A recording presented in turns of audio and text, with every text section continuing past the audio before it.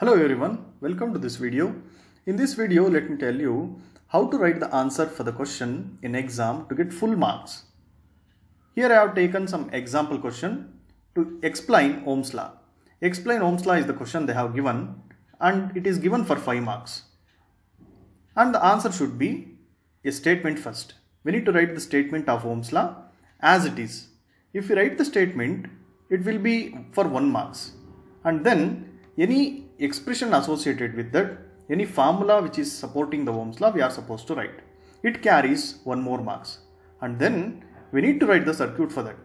The circuit, correct circuit indicating the Ohm's law, it carries 1 more marks. And then I need to start explaining about the circuit. Here in this circuit, I will be having a resistor connected to a battery. And ammeter is there, voltmeter is there. This ammeter is for measuring a current. Voltmeter is there for measuring a voltage across the resistor. If we write like this, it will be the first half of the explanation. And then I need to write the actual working of the circuit. Here in the Ohm's law, I am going to explain how the current flow will be and how the voltage is going to vary across the resistor and how the resistor is going to provide the current and voltage relationship. This is what the explanation they are going to expect. This carries 2 marks. If you write this much, then only you are going to get full complete 5 marks.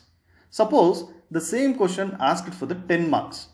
If the question is asked for 10 marks, what extra we are supposed to write? The same explanation and the statement with circuit will not give you 10 marks, right? We need to write something extra in the explanation, and also with respect to the formula or the expression is concerned, the other formulas what we can write which is supporting Ohm's law. Means V is equal to IR supporting Ohm's law. And we can also write I is equal to V by R is equal to V by I. And also we say current and voltage are directly proportional, and then current will be depending on the voltage and how the resistor is going to behave. These are all the things we can explain extra, so that explanation carries 5 marks here in a 10 marks question generally.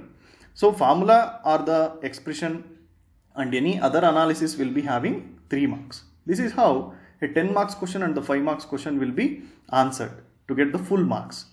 So the typical method of answering a question is that first we need to write about the topic generally. 1 or 2 lines we need to write the definition or the statement or what it is all about. And we need to write the diagram or the circuit or necessary representation or the pictorial representation of that particular topic. And then we need to write the explanation for the contents in the circuit or parts of the diagram we can say. And we need to explain the working or the behavior of that circuit, how actually it will work.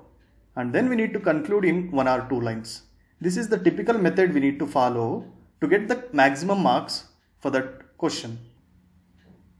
And then you might have observed in the question paper they have mentioned L1, L2, L3, L4 like that against the questions. What this L1, L2, L3 indicates means we are following Blooms Taxonomy while setting the question paper. Means the student analysis will be in these levels. L1 question contains only what is something, or to write the statement of Ohm's law and what is an amplifier. Like these questions will be come under remember. And to explain that amplifier, it will be an understand level. Means that question will be represented as level 2 question. And level 3 questions will be something like to solve something by using some amplifier concepts. We need to solve the problem or we need to derive something. Those questions are level 3 questions. So against the questions we will be having L1, L2, L3, L4 like that in our question paper. Generally we are going to get L1, L2, L3 in theory exams. L4, L5, L6 are going to be evaluated in other evaluation methods like in the laboratory or in the mini project, major project, seminars. These kind of analysis are going to be done in the higher level of abstractions. So L1 question, L2 question, L3 questions if they have asked in the exam, L1 questions will be having less explanation generally. L2 will be having more explanation. L3 will be having more analysis kind, or we need to apply some knowledge and we need to solve. So depending on these levels also we can understand what is the explanation or what is the answer they are expecting with respect to the marks is concerned. So in the exam we need to answer the question by understanding what they are expecting. Then only we are going to get the complete marks. Thank you.